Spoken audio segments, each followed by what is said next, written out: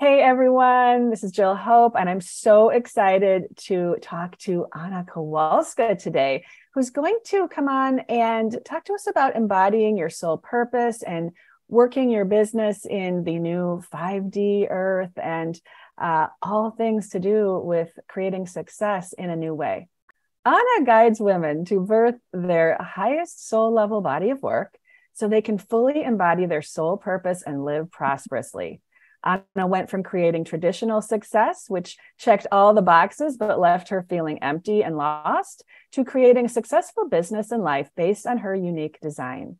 She is devoted to co-creating a world of harmony, unity, purpose, and prosperity within and without for all of life by activating new earth leaders. Well, welcome, Anna. Thank you. Thank you so much, Jill. I'm so excited for this conversation. Places we're going to go. Oh, yes. Yeah, me too. Like, I love this whole idea of doing business in the new earth, because you're right. Like we have to think about and approach our businesses in a new way because things are dramatically changing and they're changing so quickly. So I'm really excited to get into this today. Yeah, me too.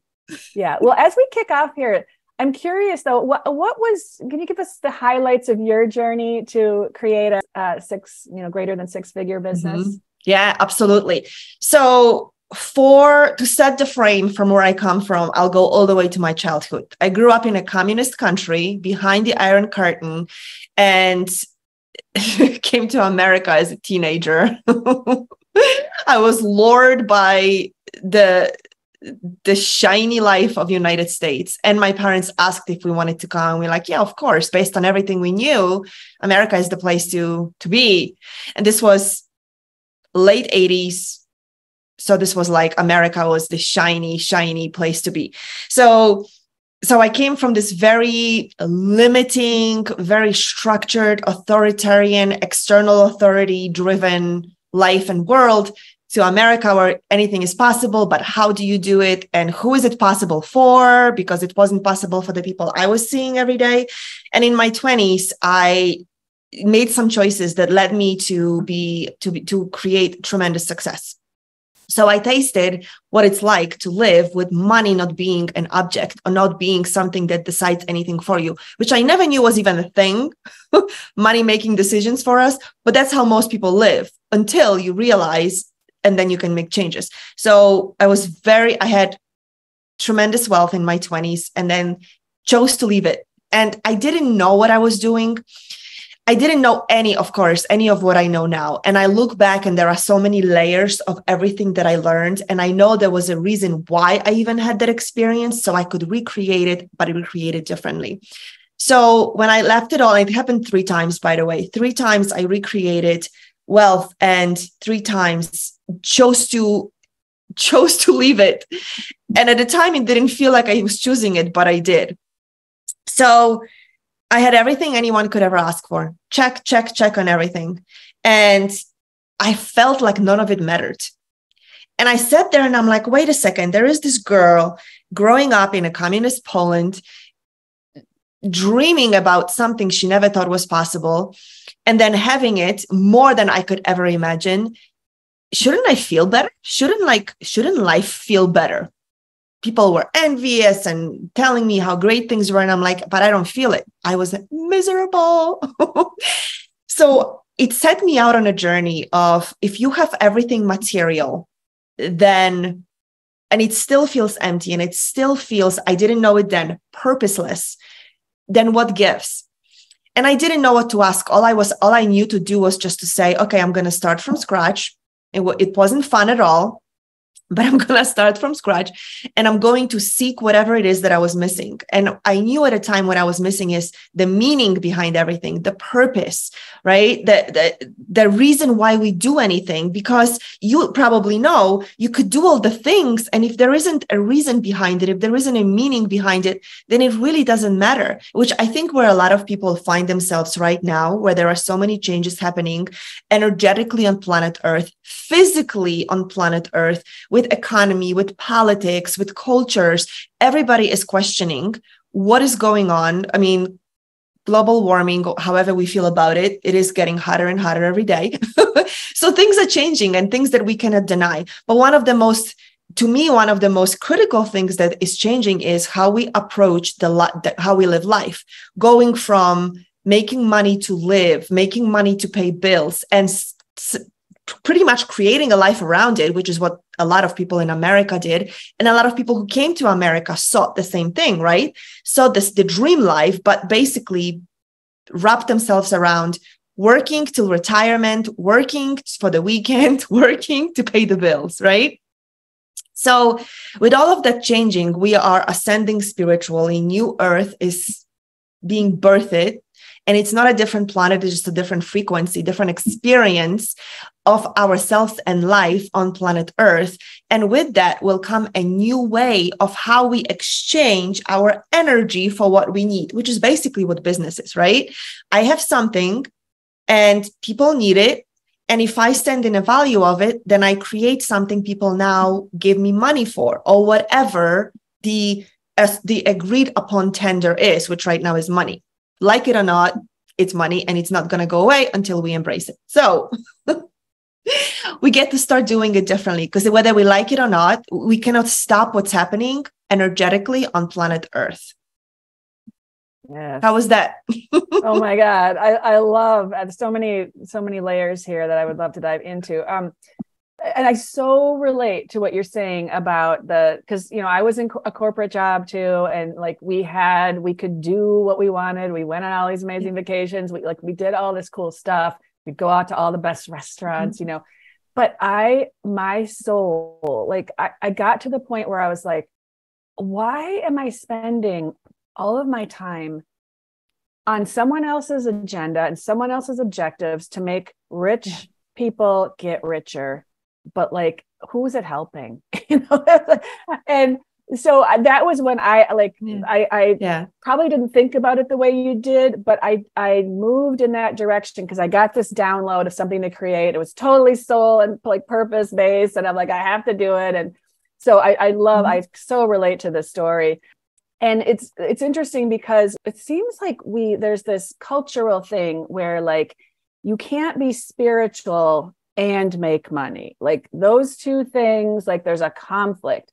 So in a lot of the women that I work with, they're like, we're spiritual, like we're like conscious spiritual women, we're all about that stuff. But then it's like, oh, but now go out and sell and go out and make money. And it's like, because you have to, and it's like, how do you blend of the equation? That? Yeah, it's part of the equation.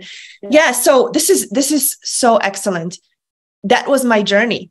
I was a priestess at night. I read into wee hours of the night, books. I prayed, I meditated. I began practicing yoga, Kundalini yoga. I was Reiki certified, Reiki master, all those things, but they were separate from what I was doing in my daily life, not even work, but my daily life.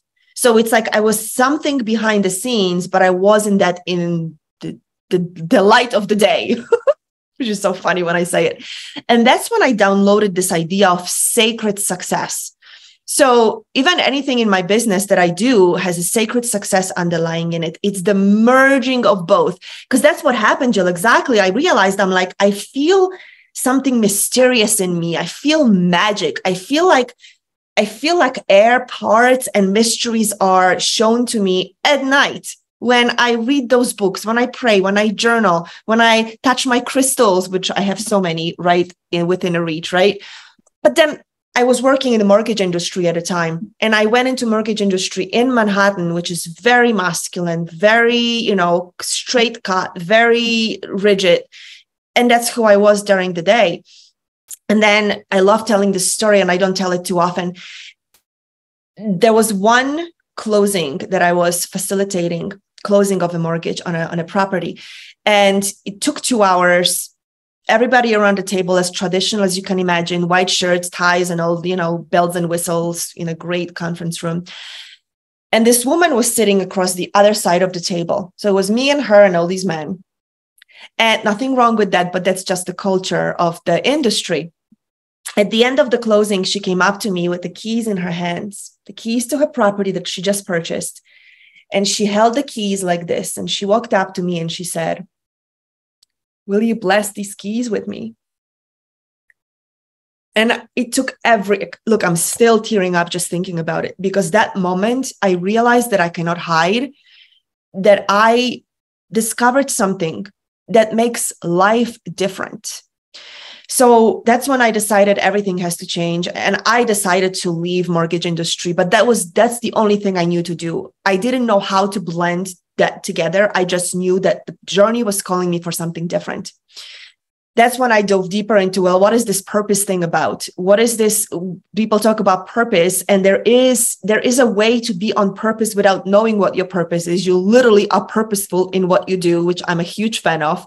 But then there is an underlayer of energetic frequency of what we came here to express. And that's how I decided this is what purpose is. There is a way we came here to embody something. It doesn't matter what we do as much as expressing ourselves in a certain way, the energy that flows through us already all the time, becoming aware of it and consciously channeling it into something we do. For most people who realize this, they will begin to do something different. That's what happened to me. I knew that what I was doing wasn't aligned with me, even though I still love that industry very much. And I dream of someday inserting myself and bringing this energy into it. But it's not my calling right now. My calling right now is in coaching and mentoring and training and showing people how to blend the two. So that's when I became a coach. I actually went to nutrition school because I wanted to learn how to take care of this vessel. Nobody ever taught me how to take care of this vessel that this energy pours through. And so I went to nutrition school, but unbeknownst to me, I was getting certified as a health coach. Opened up a whole new industry. This was like 15 years ago. Opened up a whole new industry I never knew existed. So I dove into it in that direction, and I knew that was my purpose. But for most people, it isn't. Even now, it's like I'm a coach, but I'm sure this is true for you. Like the flavor of what I do changes and it shifts and it up levels. So attaching to something, this is my purpose. My purpose is to be a shoemaker or a dentist, and that's what I'm going to do. I think it happens very rarely that people know exactly and stick with it for life. Most of us, at least the people that I attract, and I'm sure it's true for you, we uncover layers of what we are here to deliver. And then we learn how to value it so we can exchange what we need for it, right? Which is what business is. But on a new earth is whether you make trinkets, like I don't want to do without my lip gloss. I always want somebody to make fantastic lip gloss that is healthy for me and shines on my lips. I don't want people to start creating great, jewelry and clothes. I want people who recognize that that's their purpose, but doing it with conscious engagement of the energy that pours through them, with the value that they assign to it, not because somebody is willing to pay XYZ for a lip gloss, but because they stand so much for a value of it that people love it because of how it makes them feel. And whether it's tangible items or services, which I know you and I are in, and many of, I'm sure, the viewers, that's what my clients know, that it's their purpose is to provide some kind of a service. Standing in a value of the energy that we consciously pour into what we do, and then allowing ourselves to receive money, being in a sacred exchange with the money, not making it the necessary evil that provides food for me, but actually being in a sacred exchange of what it took for somebody to invest in whatever it is that they are investing, being in that sacred space when they invest, and then provide a service that's even better than what they paid for. That's how we blend the two. And it's a journey because that's not what I grew up with. Right? Yeah. I mean, I was leading in one of my programs, we were talking about, it's all about up-leveling different areas of your life. And we were talking about this idea of up-leveling in business. We were going to look specifically at career, business, and whatnot. And so one of the people that in the program, she also coaches with me privately. And she was saying, when you said we were going to focus, because she doesn't have a business right now. That's not her focus right now. Yeah. She said, when you said we were going to focus on business, I was going to tune out a little bit. But how I approached it, and this was just an intuitive download, is I approached it with, let's look at your gifts. Yeah. I had everybody look at their gifts. And it sounds very much like what you're talking about. It's like that's, for me, and you mentioned that we evolve, we change as who we are in our business.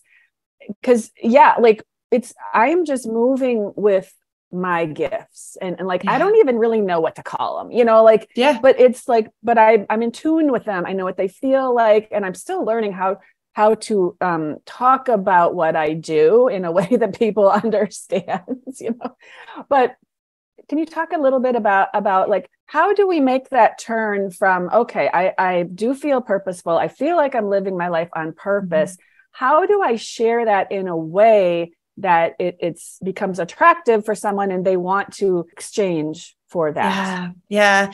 This is the part that most people right now that touch spirituality turn their nose up on, meaning that all of a sudden they're spiritual, they're awake, and they don't want to touch anything that's 3D. 3D meaning tangible, meaning something people can relate to. And the truth about human beings still is that even when I was floating in different dimensions, right, at night, during the day, my pain was I needed to pay my bills, right? I lived in Manhattan. It wasn't cheap. I needed to pay my bills. My pain wasn't, I don't feel fulfilled, although it got to that point and at some point, but until it got to that point, my pain was I needed to pay my bills and I needed to know how to do it, right? So we are still 3D human beings having this experience. We haven't floated off into a different dimension. We are still in a physical flesh that requires food, clothing, somewhere to live, and it better be fabulous because we desire and I think we all should have the best we can to be our best selves. And eating ramen noodles is not healthy. When I don't take care of my body, and not that I was ever, I'm just being sarcastic about what some people put themselves through in a name of spirituality. Like I just had somebody, no judgment. I just had somebody email me the other day and say, everything you say, I am behind, but I cannot get behind getting paid for my energy and for my spirit gift, my soul gift. It goes against the grain. What grain? The grain somebody told you about. Because there is nothing in anything, and I work with some without hierarchy, spiritually developed people, like my mentors, my teachers on that side they all coming down, meaning there was a time we spent going up and going different dimensions. The work we're doing right now is bringing it back into, and I don't mean up and down, I mean different frequency. You could actually even look at it sideways and it's fine. 5D, 3D, this way nobody gets into a conversation of better or worse. It's just all next to each other. 3D means it's more tangible. Talking about what it is that we do in a way that people can understand. When I talk to people about business of the new earth, it sounds great. Do people want to pay for it? Most of the time, not. What will people pay for is my soul-sucking business or my soul-sucking job is no longer fulfilling me, drains me. I want to do something different that's going to inspire me. People pay for that. I wake up in the middle of the night and I hear in my spirit, in my voice, in my heart, however people receive it, I hear a calling to do something different. And I am petrified to leave XYZ that makes me money right now. I want to know how to do it, even though I'm petrified. That's what people will pay for, right? So we want to get into these like very lofty descriptions of what we do with energy, transmuting energy and shifting into 5D. And we can talk about it. I mean, tomorrow is, when we're recording this, is July 25th. July 26th is a Mayan New Year. Did you know that? I just learned. It's a Mayan New Year. All of a sudden, never heard of Mayan New Year. Tomorrow is a Mayan New Year. There are all these different offerings coming around from the people that I follow around Mayan New Year, because we keep coming up with these things. I mean, they might have existed. Nobody cared. But all of a sudden we get curious about it. And all of a sudden we crave this something different. But what we really pay for is the thing that solves my daily problem that I am sitting with, that I don't know how to get out of.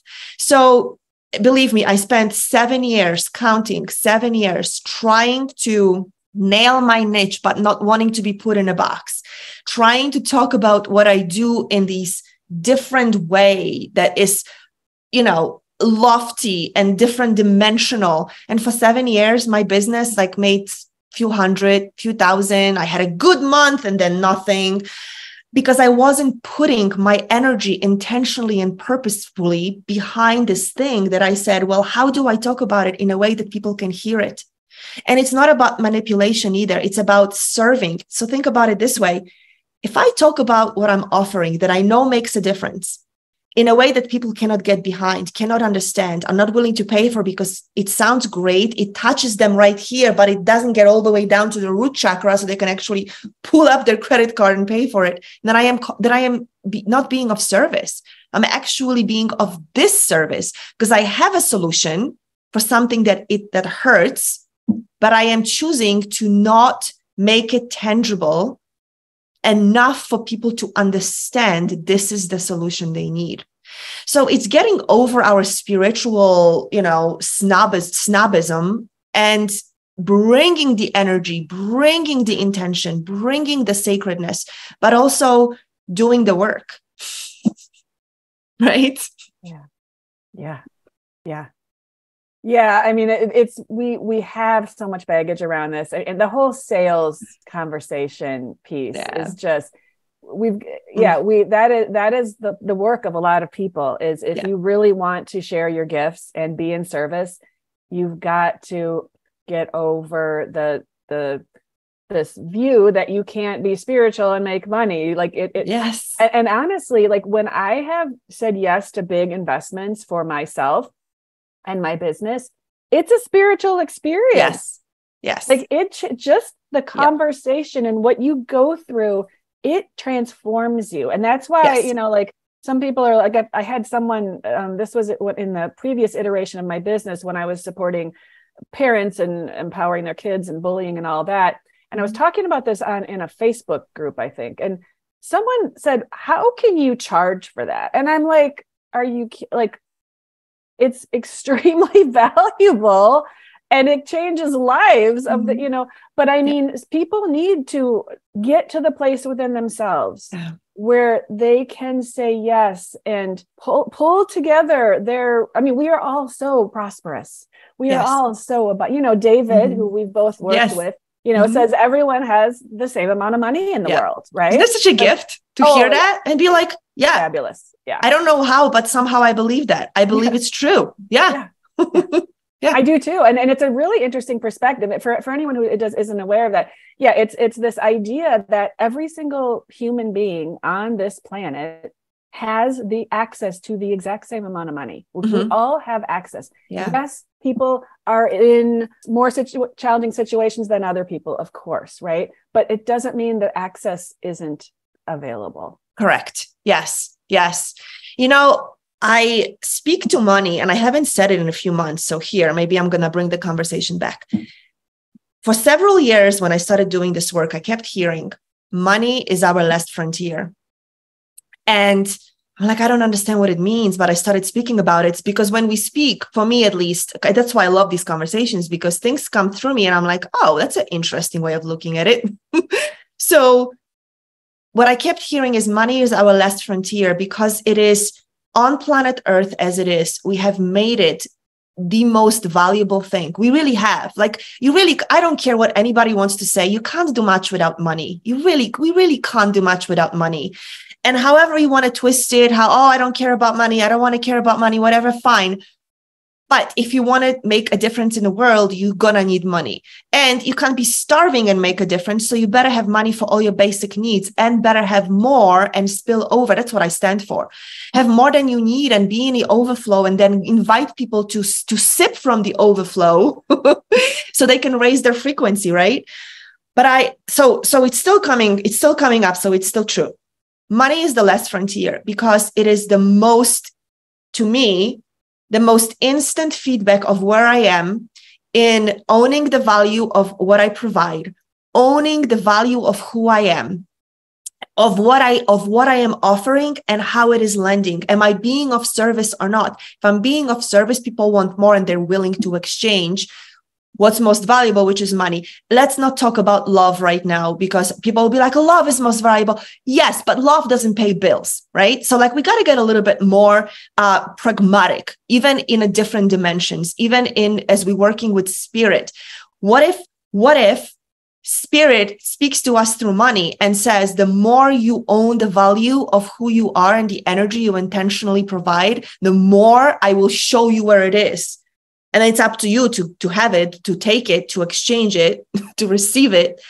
But I'll show you where it is, right? So it's the last frontier because it's going to teach us, and it already does. Like you just said, right?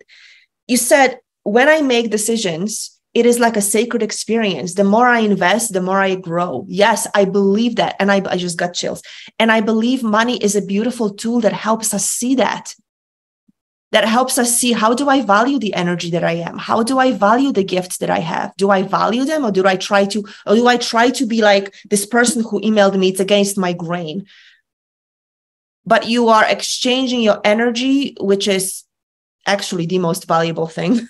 You are exchanging your energy and your time for peanuts, probably, because nobody who's wealthy says that. Nobody who's wealthy writes that email and says, right? Like exchanging energy for money is, first of all, they wouldn't have time to even write that email because they're too busy making a difference in the world. So money is our last frontier. And I love using money as a tool to show me, how deeply do I believe in a value of what I'm creating? How much more creative can I get in offering it in a way that supports people in seeing this is the solution? How much more can I use money as a feedback of the space that I take up in the world? A lot of people are afraid of having too much money because of a space that they get to take up by having more. Bigger decisions, bigger conversations, bigger risks, but the risks I want to take. I'd rather take that risk than a risk of daily survival. Will I eat today or not? Like, no, thank you. Right? So it's our last frontier because it is the most tangible way for us to see immediately, is my frequency high, or is it like on the ground because money is not showing up? When I am in a high vibration, when I am in gratitude, in love, in joy, money just shows up. People want to be with me and work with me. They don't even care what I offer. They just want to be in whatever it is, right? I'm sure it's happened to you. Like you just said that, right? Woman who was not interested in business. She's like, all right, fine. I'll be in whatever you're doing. But that's what happens. And then it's an instant feedback for me to tell me, yes, my frequency is high. My frequency is high because people want to be in whatever it is that I'm offering. And then I do my job to sustain and expand the field that I'm in. And then the more people come into that field, it's true for everybody. It's true for you, Jill, and everybody watching. If I'm willing to keep expanding the field of possibility and people enter into it immediately, they don't even have to do one call or anything. Just by buying into that field. I mean, that's why we both probably chose to work with David, because he represents field of possibility. And we wanted to be in his vibration as close as we possibly could. Yes, so that's who we get to be. And if we diminish our gifts, if we diminish, why should somebody pay for that? Well, nobody would ever. I could never charge for that. Then you are depriving somebody of a gift of benefiting from your energy. All right, that's my monologue on that. I love it, Anna. That's perfect. So do you have any tips for the woman? And I know probably the vast majority of women listening to this probably have some version of this, of where, because it is a journey in and of itself to own your value, to actually see yourself as valuable enough to charge, and to charge well for it. So any tips around that? Oh, I have so many. Let me see what comes in right now. I mean, there are tricks of a mindset that we could do. There are exercises that I do with my clients where it's like increasing your inner bank account, where you physically can feel that your inner bank account is rising, and then your external bank account rises. But more than anything, yes, it is a journey. Do not expect to wake up tomorrow after listening to this and all of a sudden you believe 100% in the value of what you create. For me, what happened was that the more I invited people into my work, and the more that I saw the difference in them, the more I believed in the value of what I was doing. But we don't have to wait to see the evidence. So it really is, I love journaling. And journaling about what changes for people, even if I don't know yet, the possibility, it's like future pacing. So I imagine somebody buys into whatever it is that I am offering. They invest in, they come into the program, and I will make up name Jane, and I'll say, wow, this is what's happening for Jane. And I will journal like a stream of consciousness for 10, 15 minutes, all the things that have happened for Jane as a result of saying yes to herself, whether she came to any calls, did anything at all, just by saying yes to herself. I will journal for 10, 15 minutes about all the amazing things that happened for Jane as a result of that. And it raises my belief in what I'm doing. And all of a sudden, the rest of me gets on board. My mind gets on board to say, oh, okay, maybe what she's doing is valuable. Well, let's back her up. Let's back off from this is not valuable. And let's maybe give some evidence that it is, right? So that's what's coming in to share with the audience right now. Most of my day, and not a lot of it, I'm very much about physical action, which I know you are too. Taking action in your business, showing up, doing the work. We don't like social media. I actually love social media because it's the easiest way for me to show up and be of service. But some people don't. Well, learn to love it as a channel to share what you have so people can find you. And doing all of that backed by hours of me doing whatever I need to do to believe in what I'm doing makes a huge difference. If I don't believe in what I'm doing, nobody will come in and pay for what I'm doing. So I will do, and this is after years of doing work on myself, right? I can say it.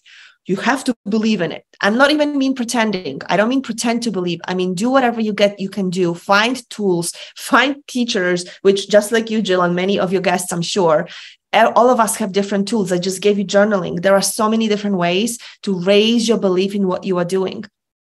And if you're doing something that either you created results based on, like something changed in your life, that's how I started. I created my own journey and I said, oh, other people might want to know how I did it. So I started a business out of it, right? Or you witness somebody else and you're like, I totally get how she did it. I don't believe I can do it yet, but let me believe her belief. Let me start implementing and offering, and through it, I create my belief. So journaling is what's coming really strongly, like writing, future pacing about your beautiful client that will invest in your program. What will happen for them? Future doesn't exist. We create it. So why not create it in the most beneficial way for you, for your program, and for your client? Yes, that is such a powerful exercise. I love it. I absolutely love it. And I can see using that in a lot of different ways too, because you could, So, and oh my God, I literally just made a video. I'm just editing it right now, exactly on this thing about if you aren't bought into you, nobody else is going to be like, that is where the work is. We have to spend the time, spend the effort to really like love ourselves and value ourselves and our gifts, or that's where you'll struggle. That's where you'll struggle to get the clients, right? Yeah. Yeah. And that's why in business, I think so I'm going to loop it around into a prior question. The level to which I love myself, believe in myself, and believe in what I'm doing is the level to which money comes in. Period. I can say all day long, I love myself. I love myself. If I don't love myself enough to offer what I am creating and then invite people to work with me and hold a space for them to come in, then I don't love myself enough. If I don't love myself enough to have the best food, the most beautiful clothes that make me feel good, it doesn't have to be expensive, just things that make me feel high vibration. Or like I have flowers, like, aren't they gorgeous? Oh, beautiful. I look at flowers, they're sitting on my desk. Why? Because I want to constantly be in a high vibration, high frequency. I'm very visual, so I love seeing beautiful things. I get them at the farmer's market. Some people would say, wow, what a waste of money. No, it raises my vibration. And the more that it raises my vibration, the more people are coming in. And now I can say I love myself because I love myself enough to exchange money for these beautiful flowers. And now I raise the vibrations, people coming to me. So it's like a circle, and money tells me that I love myself because I have an instant feedback. I have enough to exchange for what I want to have beautiful things around me. And whether it's health or it doesn't, like I'm visual. Some people, it may be health. They want to have the latest health, access to the latest health technologies, right? To increase their vitality. I mean, I'm all into exercise, but there are some people who are like, want to be at the cutting edge of the latest technology. Why not have the money for it? Why not love yourself enough to do the work, to put your work out into the world, to serve in a way that you have enough to have the access to whatever the latest cutting technologies in health or whatever area is most important to you. So it is about self-love. Absolutely. Believe in myself, love myself. And I'm going to say this too. If I don't believe in myself, there is no way I can believe in anybody who's coming into my field. Meaning, if clients invest in their programs that I offer and I don't believe in myself, there is no way I can hold a space for them to believe in themselves. You can't give what you don't have. So if I don't believe in myself, I don't mean all the way. I mean, there's always the next level, right?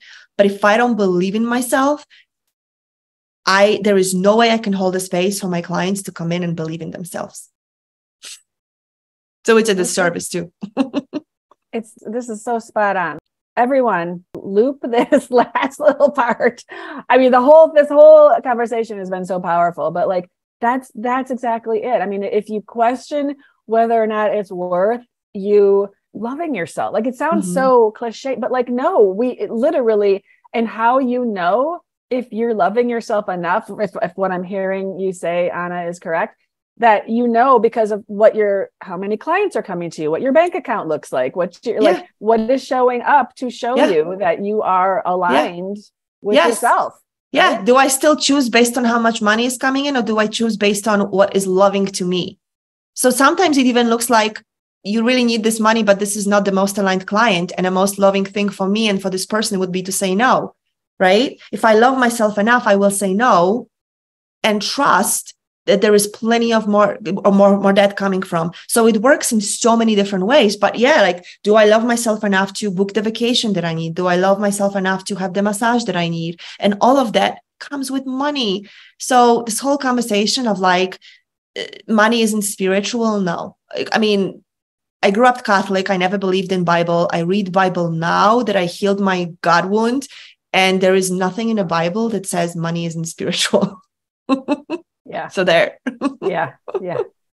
Well, this has been a fabulous conversation, Anna. And you have a wonderful gift. Can you share that gift with our audience? Yes. So it's the 5 steps that I have created in my life when I was asking and questioning if I had everything and it meant nothing, how do I create a lot more than I had and with meaning? And it was about coming down to purpose. And I frame purpose very differently, which you got a little bit of a taste of. So it's not the thing we do, it's who we are that then directs us into the thing we do, which is the medicine we are here to birth for the new earth. And then who are we here to serve, which I call divine appointments. It isn't just random people with money on the bank in a credit card. They are divine appointments. So treating it with sacredness and then having a healthy relationship with money. So all of that I put together in these 5 steps, and I share it in what I call awakening, activating sacred success, birthing your soul's work in alignment with your purpose and prosperity, even if you don't know your purpose yet.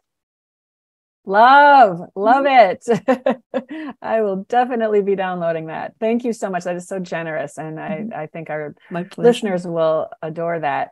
So Anna, I just want to thank you. Is there anything else you wanted to leave us with before we close out here, this fabulous conversation? Yes, just take a risk. We either risk staying where we are, and that's a risk too. There's a huge risk to staying where we are, and or there is a risk in doing something, being something we've never had.